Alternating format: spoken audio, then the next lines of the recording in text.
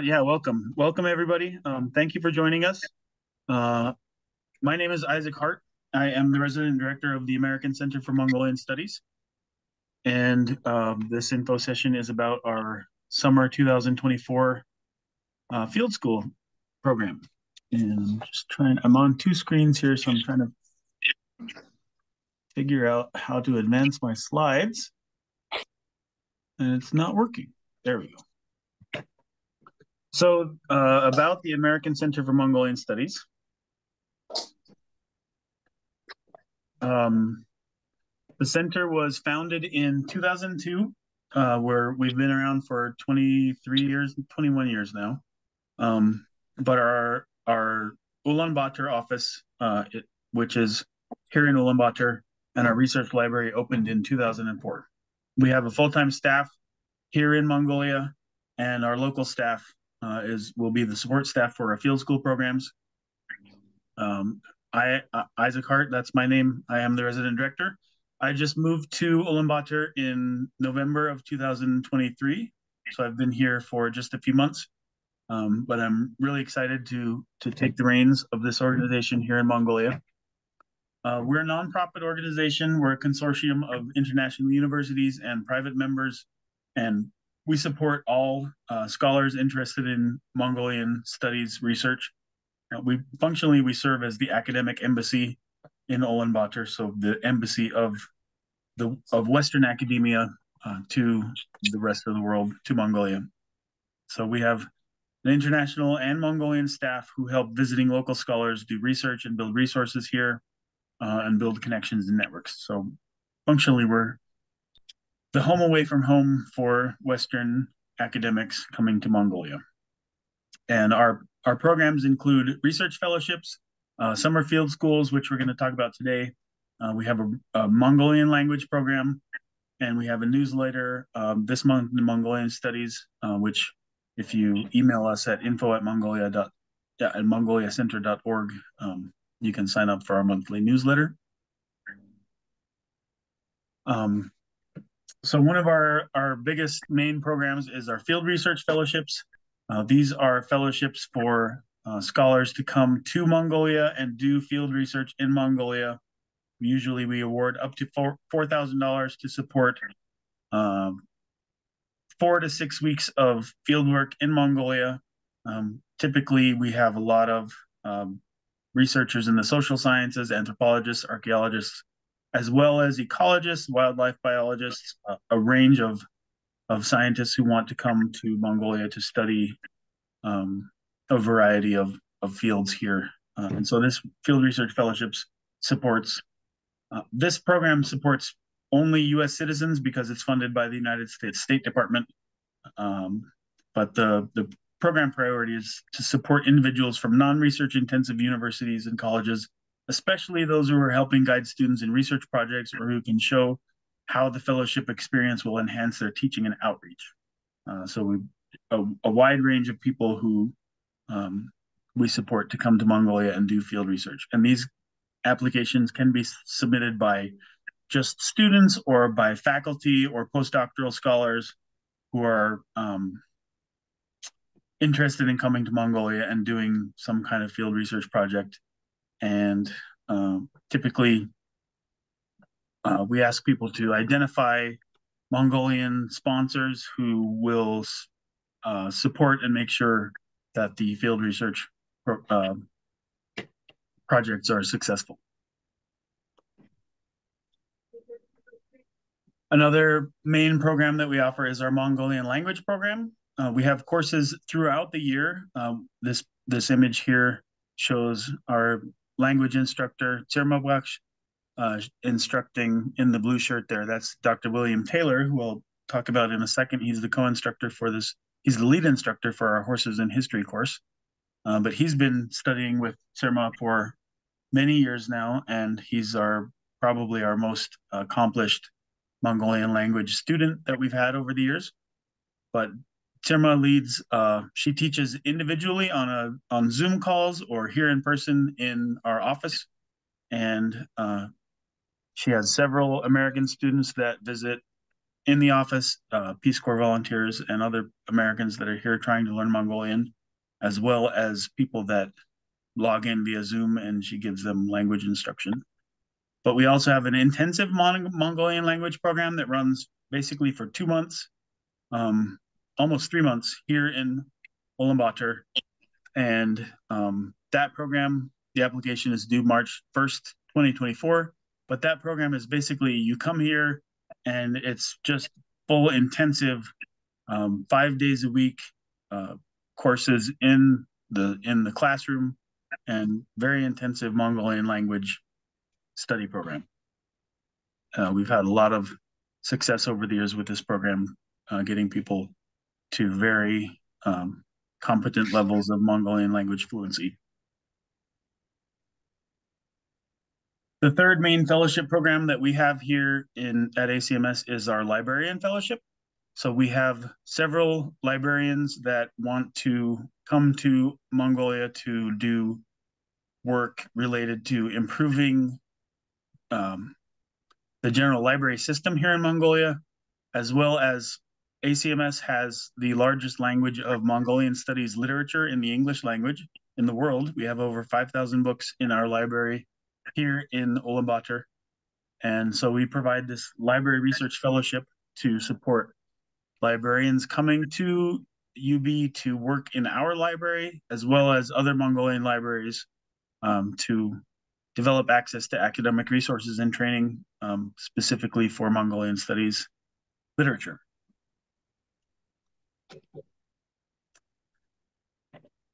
So ACMS has been running, we've been hosting various academic groups and individuals coming to Mongolia since our inception in 2002. And we've had many different groups involved in different aspects of Mongolian field studies, and we've hosted and led people to the field many, many times. Our formal Mongolia Field School was first held in 2019, 1 year before the pandemic kind of ruined everything. So we had a couple of years of break where we had 1 year of online field school, and then back in 2022 and 2023, again, we were back on site in Mongolia. So we have had a formal Mongolia Field School program going since 2019. For 2024, we have 3 courses offered in 2 different sessions. So we have 1 session offered July 20th to 28th, and then 2 sessions running concurrently from July 29th until August 11th. And participants can take 1 course, or if you want to, you can sign up for the first course and the second course, the second session, one of the courses in the second session.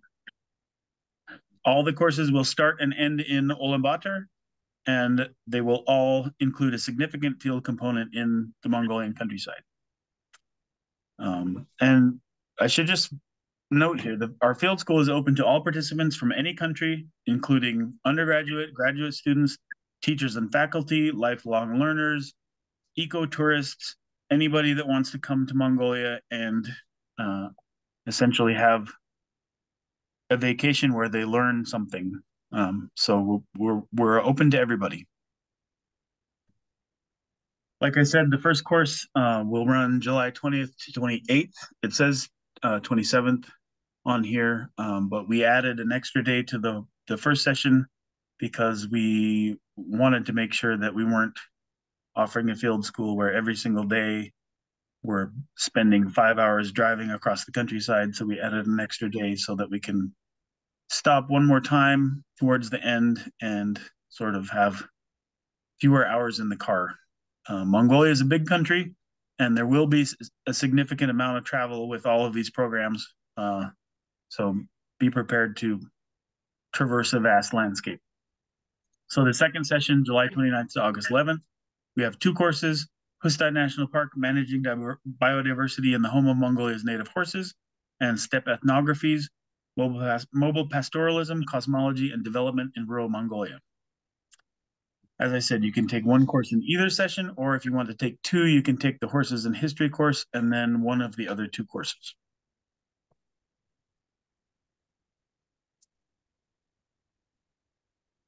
Each of our courses will have approximately 15 to 20 international and Mongolian participants. The language of instruction will be English. All of our instructors speak English, and many of them also speak Mongolian. So our instructors can serve as both the instructors and translators. For example, if we're going out in the countryside and interacting with people who don't speak English, previous experience in Mongolia or with field studies is not required. It's certainly helpful to have experience out in rural settings to come to Mongolia. Participants are responsible for making their own travel arrangements to and from Ulaanbaatar. We can help with accommodations in Ulaanbaatar before and after the program. We can, for example, make hotel arrangements for you. We can't pay for the hotel arrangements other than the night before the first day of the field school and the night of the last day of the field school. ACMS will cover your hotel costs. Most participants will arrive via air, although you can get on a train in Beijing and come from China. And that's a really interesting experience. If you have the opportunity to do that, I recommend it. During the program, we will make all transportation, accommodation, and meal arrangements for the group, and we will all travel together as a class. As far as the tuition is concerned, the first session is much shorter than the other sessions, and the first session's tuition is $1,750 US. The second session is $3,500 for international participants. Mongolian participants have a separate tuition and fellowship schedule, so you can check with us for what the tuition and fellowship numbers will be. Fellowships of $500 to $2,000 will be available for international participants based on merit and need through generous support of the Henry Luce Foundation. And so the priority deadline to be considered for a fellowship is March 30th. So if you apply for March 30th and indicate that you want to be considered for a fellowship, you can be. And after March 30th, we will make decisions based on the total amount of funding that we have to give to fellows and the number of people who have applied for fellowships. And we try to be as generous as we can with the fellowships to help to support the maximum number of people coming here as possible. So the once you've been accepted, the deadline for paying the deposit for the field school is April 10th. So we should be able to get everyone who we should be able to notify fellowship recipients before hopefully April 5th so that people can make their final decision before April 10th and then pay the deposit and get their travel arrangements done. The final field school application deadline is May 30th.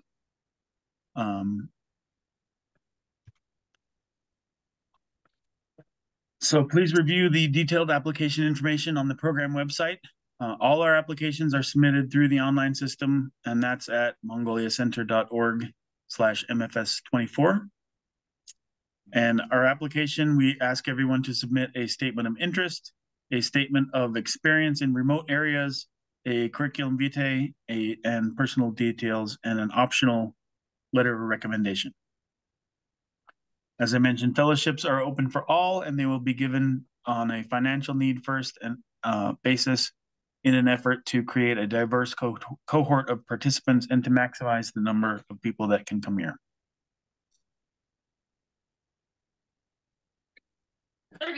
As far as academic credit is concerned, we can't at this point offer academic credits directly because we are not an academic institution.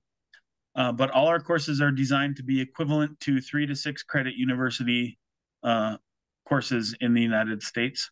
And in the past, we have worked with institutions in the United States to get credit, to get academic credit for individuals who have participated in our field school. And typically the way that works is they will enroll for an independent study and they will communicate, the home institution will communicate with us about how many hours a week the student will be working, and we might arrange some kind of exam or essay to be completed at the end of the course and then evaluate the exam or the essay. So people have received academic credit for participating in our field schools before, but we don't at this point directly offer academic credit. As far as COVID-19 is concerned, Mongolia has a very high vaccination rate, and they had a very low infection rate throughout the pandemic, mostly because they completely shut the country down for 2021 and 2020. But there is no disruption to summer 2024 travel anticipated. That being said, our deposits are refundable if the program is canceled, with some restrictions if you cannot attend. There are multiple ways to get here to Ulaanbaatar, and you should investigate the different routes. There are multiple flights from Europe as well as from different locations in Asia. There's a couple flights from Tokyo and Seoul and Beijing. The main ways people get here are usually through Istanbul or through Seoul, but there are a few other options. It can be cheaper. I've heard this. It can be cheaper to book your legs separately. So if you're coming from Los Angeles, for example, it might be cheaper to book a ticket from Los Angeles to Seoul and then book a separate itinerary from Seoul to Ulaanbaatar. I haven't seen that personally, but I've heard that indirectly. I should say one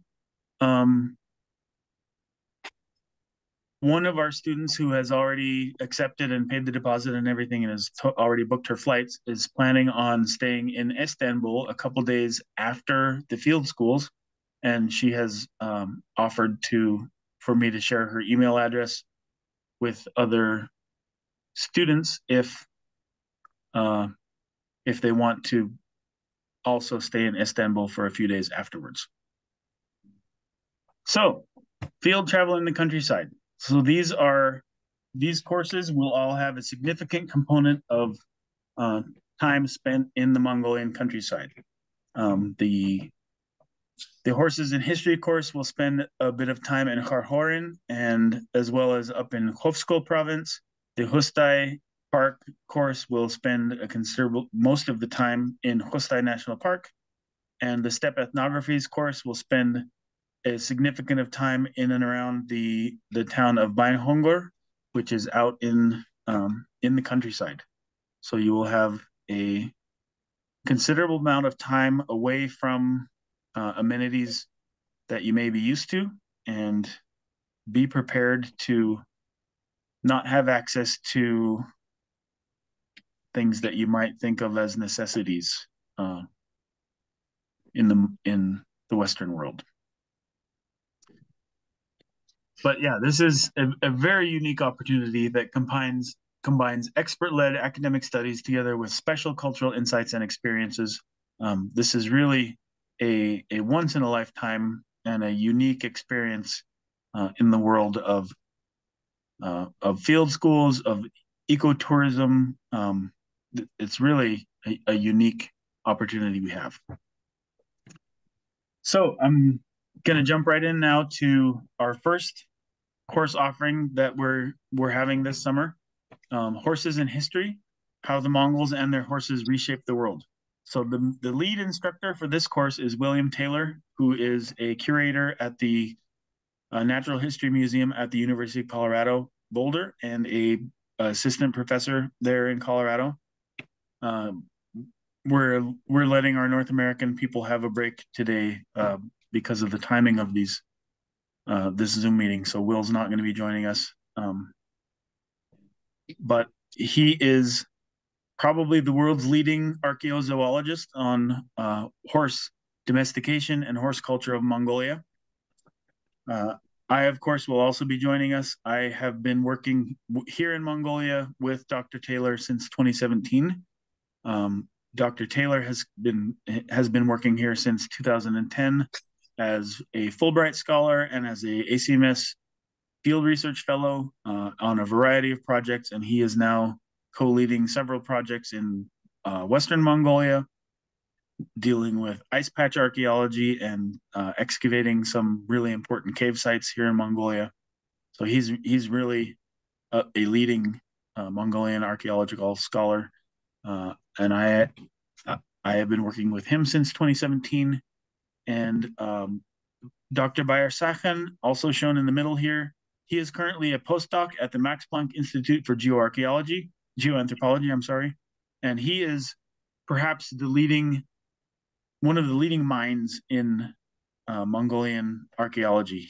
He's from Hofskol province, which is up in the north in the taiga area, and he is a deerstone and Hiriksur culture specialist, and he's gonna lead some really interesting lectures on deerstone and Hiriksur cultures that I'll talk about here in a second.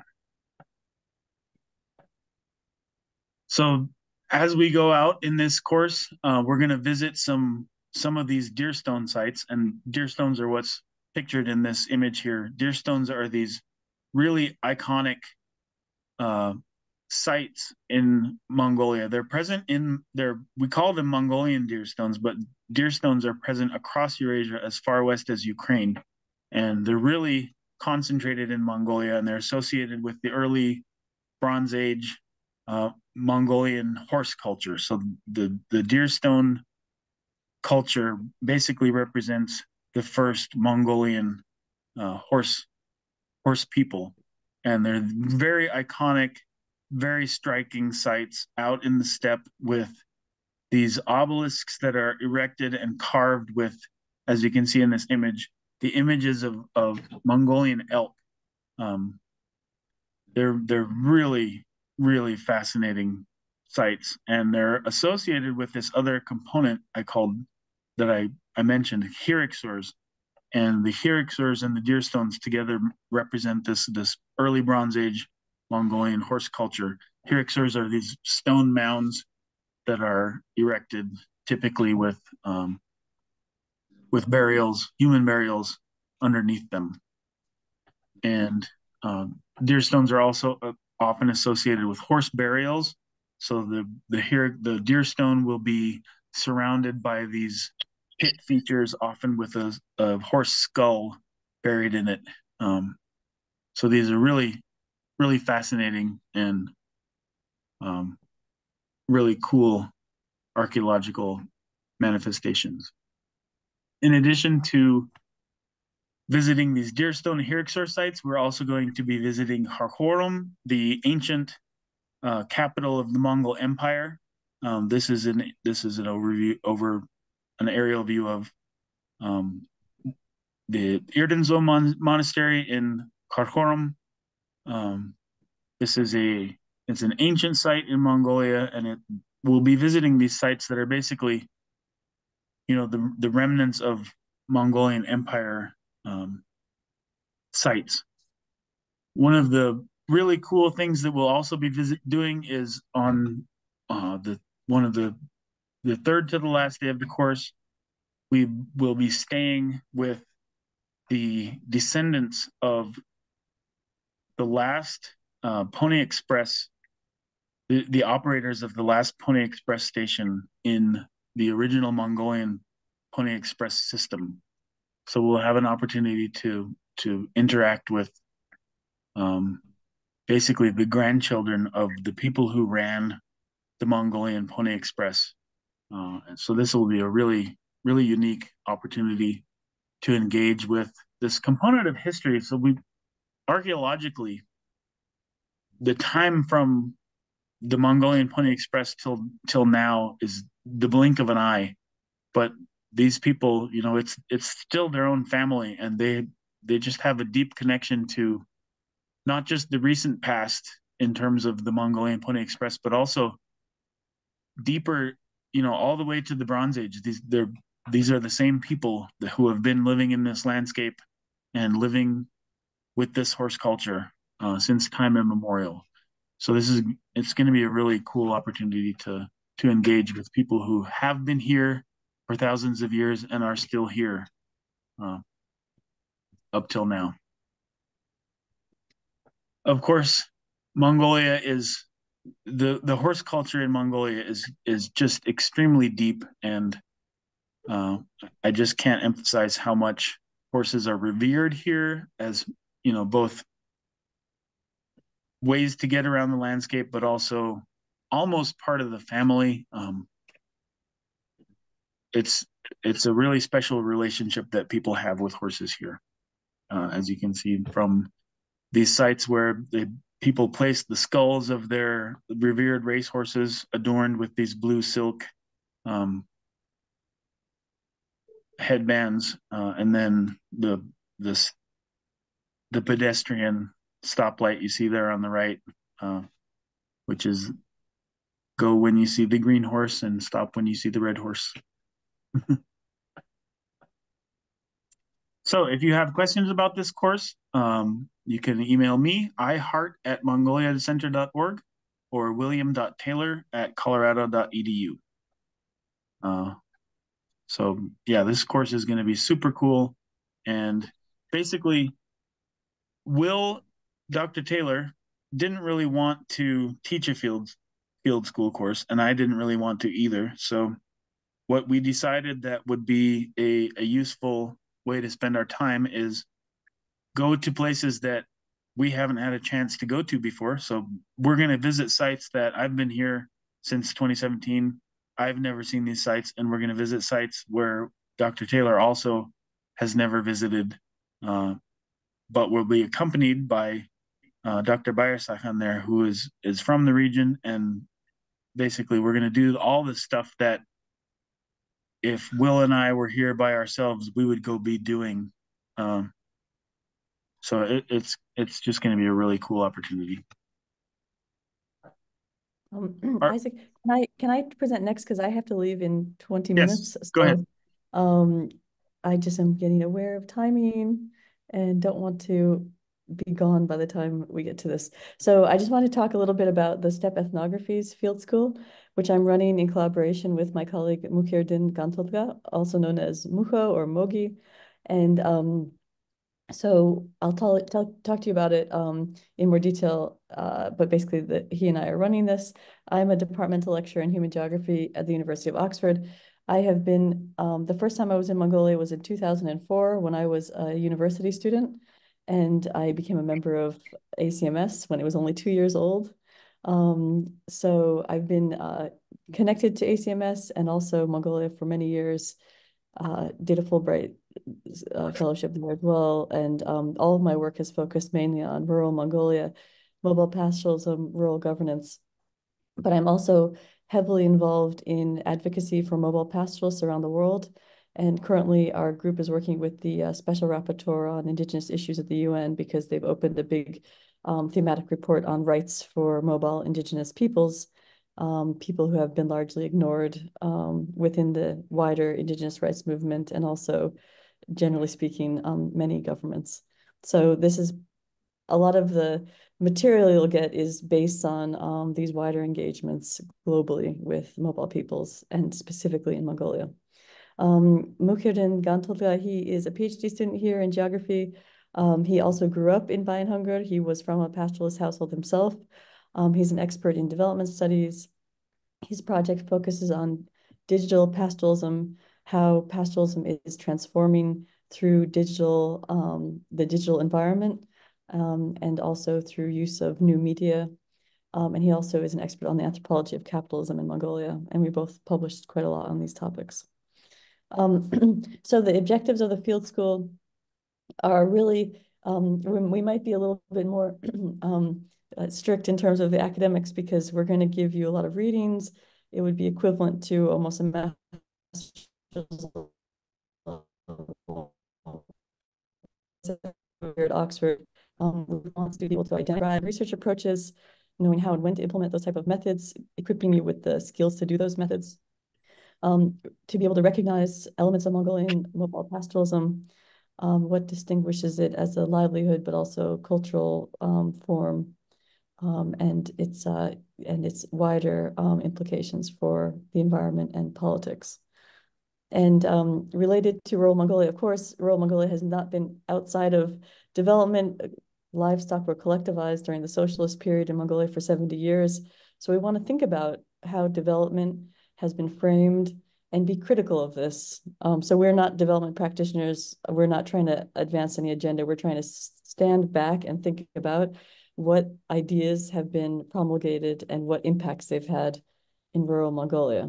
And then we're also going to synthesize our learnings through a final exhibition or presentation. It's your choice, but we'll set up a space to do this with the other program who's going to Hustai National Park. We'll have a collective kind of synthesis of what everyone has learned.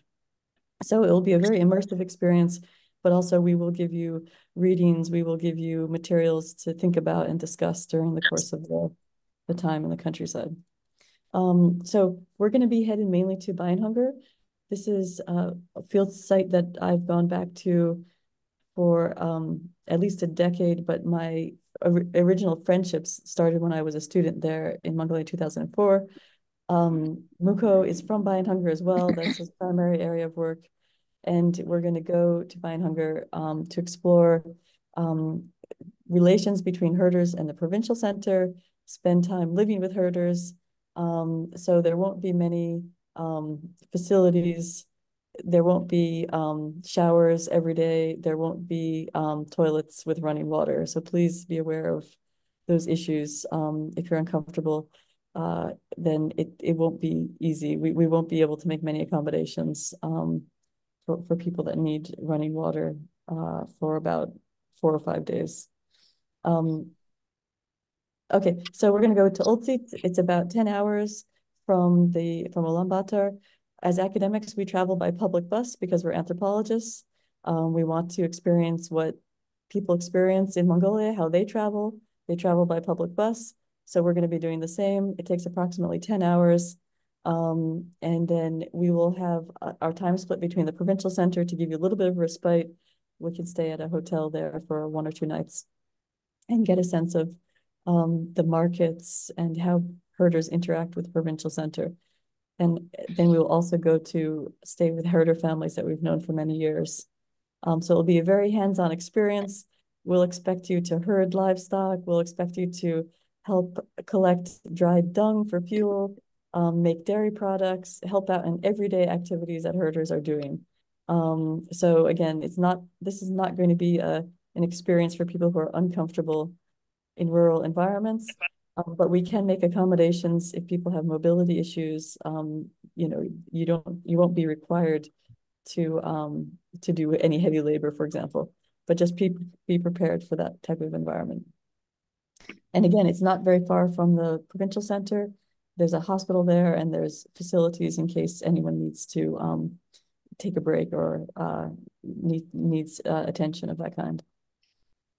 So that's a basic summary of the field school. This is Muko. He's there with the hat and glasses on at one of the markets in the provincial center that we're going to visit to spend time with herders who sell their fermented horse milk and dairy products.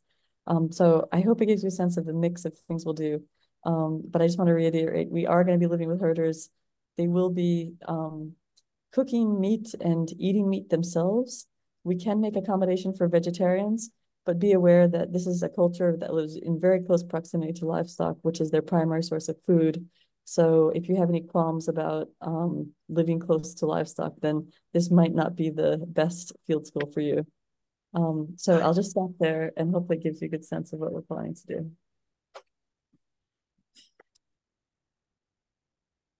Okay, hello everyone.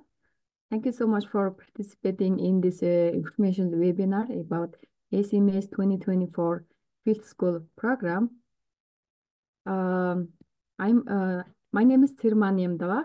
I'm leading Hustai National Park Field School this year. First, I will provide a brief introduction of myself and other 5 instructors since they are not available for today's webinar. Now let me introduce myself. I'm working as an instructor in the Department of Public Administration at National University of Mongolia. Also, I'm a PhD candidate in Natural Resources and Sustainability program at University of Alaska Fairbanks. Currently, I'm completing a research on implementation of community-based natural resources management principles for protecting the buffer zone rangelands at Hustai National Park, Mongolia. The next instructor is Dr. Usuk Jargal Dorj. He is a professional biologist, and he has been working as a wildlife and wild horse biologist and research and training manager at Hustai National Park, Mongolia since 2003. His research focuses on wildlife dynamics and ecology. The next instructor is Mr. Biem Dorj. He holds key roles as director at Mount Green LLC and Mount Prime International LLC.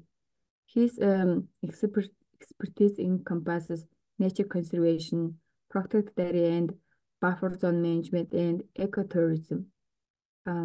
He has previously worked as a buffer zone manager at Hustai National Park, Mongolia between 2005 and 2015. And next we will have Mr. Oğunbayır Gambot. He has been working as a wildlife biologist and protection manager at Hustai National Park since 2012. Specializing in carnivore studies, he excels in law enforcement, law regulation, and conservation planning. Currently pursuing a PhD at Mongolian University of Life Science. He is dedicated to studying wolves in the park. Next instructor is Dr. Цэрэн Дулам Цэрэн Очир. She works as a botanist at the park, specializing in botanical branch. She has gained expertise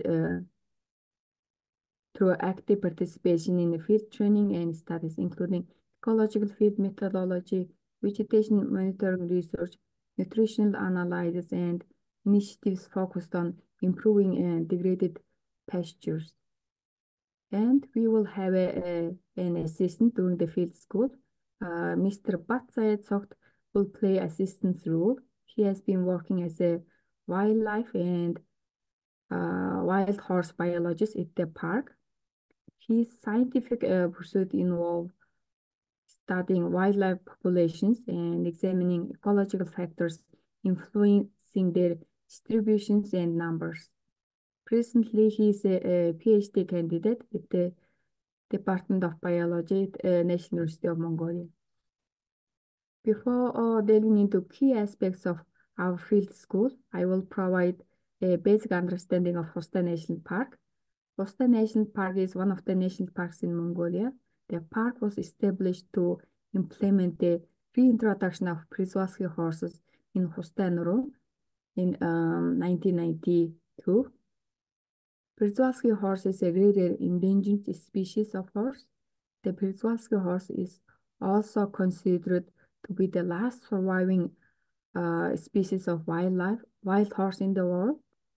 Currently, world's largest number of Przewalski horse exist in Hustai National Park. The total population of Przewalski horse reached 423 in 2022. Then also the park protects other important wildlife, including red deer, Mongolian gazelle, Ariell sheep, wolves, and marmots. Next slide, please. The field school focuses on three key aspects. Firstly, participants will explore biodiversity conservation at Hustai National Park, and participants will spend valuable time in Hustai National Park by learning its important biodiversity and conservation initiatives. The course offers a great opportunity to obtain a comprehensive understanding of park's unique attributes, including its management strategies and innovative wildlife conservation methodologies. Through hands-on fieldwork, participants will engage in observation and study of Przewalski horses, along with other species such as Mongolian elk, gazelles, Ariell sheep, marmots, and gray wolves. Also, participants will get involved in crucial activities like vegetation biomass assessments, refining their skill in ecological research techniques to effectively collect and analyze crucial data supporting conservation endeavors. Next slide, please. Okay. The second aspect of our field school is community-based conservation. Through exploring the concept of community-based conservation, we will examine its profound implication within both park and its adjacent buffer zone area. We will witness firsthand the positive outcomes of sustainable resource management on local communities' livelihoods, including herders, by visiting local enterprises such as ecotourism enterprises, community-scale cheese factories, and sustainable sheep buckthorn horticulture operations. Additionally, the participants learn about how community-based natural resource management has been implemented within the buffer zone and the importance of implementing community-based rangeland management for the buffer zone protection. Next slide. The third cultural aspect of our field school is related to Mongolian traditional culture. This expedition will also transcend scientific exploration, offering a rich immersion experience. Also, participants will partake in traditional festival, visit the revered Kanda Monastery, and explore the Mongolian National History Museum. The course will provide participants the essence of Mongolia's ancient traditions and heritage by making participants to engage with older families, along with practicing cultural activities like horse and camel riding, traditional food preparation, and participation in traditional games. Also, participants will witness innovative solutions in action through a visit to Mongolian Banjar dog breeding project, showcasing a traditional approach to combat certification and conserve vital rangelands.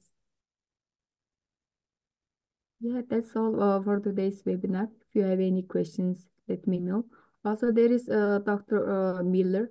He has been into Hustai National Park many times, so he can provide some experience at the park.